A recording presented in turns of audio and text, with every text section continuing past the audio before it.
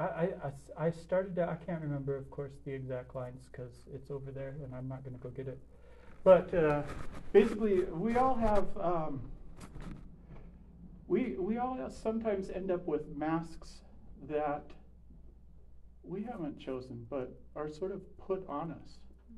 And then we start to see ourselves both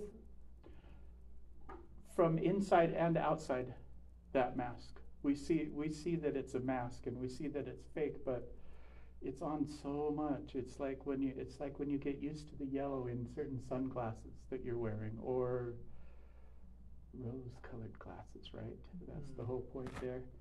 One of the masks that I get given a lot, and it's come up, but again, a lot of stuff I'm really dealing with just stuff that's always been there, but it's weird to be seeing again because I moved to a new place, and so I'm looking at people again. I'm not ignoring things and just being myself yet. So, but one of the things that gets put on me all the time is inspirational, and it's a funny one. Twice now, I use this example a lot, but twice now at the Panda Express in Ontario, Oregon, a man has come up to me and all he said was, "You're amazing."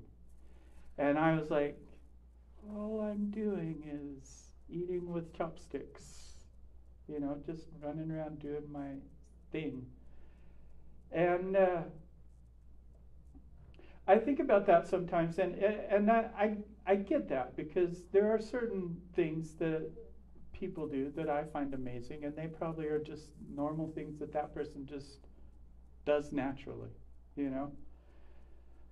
And then one day I thought of this whole analogy.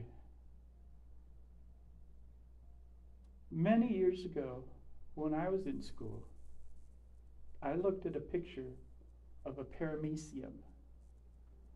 And before that picture was taken, and it could have been actually the picture, well, I don't remember, I don't know when photography came around, but you heard about around that time, learning science, that there was this guy, Van Leeuwenhoek, who was the first one to take I think it might have been a drop of water, but somehow he focused and looked deep, and he saw the first paramecium.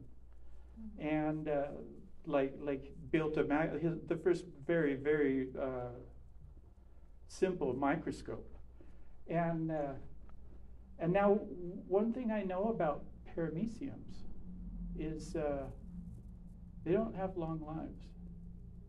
And yet that one paramecium that Van Leeuwenhoek saw gave up his life for science, basically, because he was in that drop of water, and then he probably got washed away with the slide whenever they went on to do the next thing. And the little picture that I took, that paramecium, as far as I understood it, was probably eventually burned up by the hot lights of that microscope in that photography session. And there's millions of parameciums out there. But that was the one that got me curious about that tiny little life that we can't see. And so sometimes when I find people saying, "Wow, you're amazing," I just end up having to say mostly, "Thank you," because I guess I am.